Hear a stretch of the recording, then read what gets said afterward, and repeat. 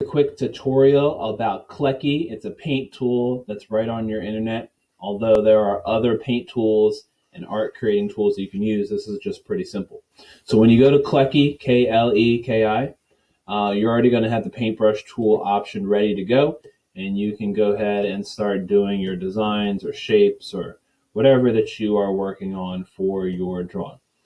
If you click on the arrow, you have a paint bucket, and that's simply going to fill your space with a color. So I have it, I'm pressing, and there I go. I filled my space. If I don't like it, you can press the back arrow, and if you want to go forward from what you just did, you can kind of press the forward arrow as well. There is the font. If you want to text, you can click that, and you can start. Oops, I didn't click it. Hi, Mr. Clay. So you can start working on there, and you can change your font style and the size and whatever that you want, and then you have some font right there. And so I'm going to go back to the paintbrush. If you are drawing, you should be on this S label right here. If you want to change up the size of it, you can do that, and that just changes up the design of what you're drawing. And the effects. There's some other effects here. There's also the eraser. So again, you can change the size of it. And maybe I just wanted this size, and I'll just erase the inside of my effect that I just made.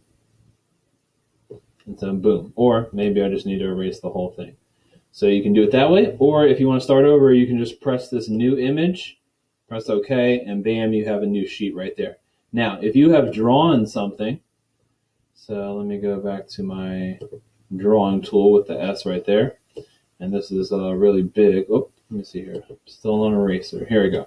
So if you have drawn something and you want to keep it, you simply need to press the save image. And then down here in the bottom, it's already going to be here. So if I go to my documents, and it should be in my downloads folder, then I already have mine right here. So that's a quick way to click on it. You can also, if I start over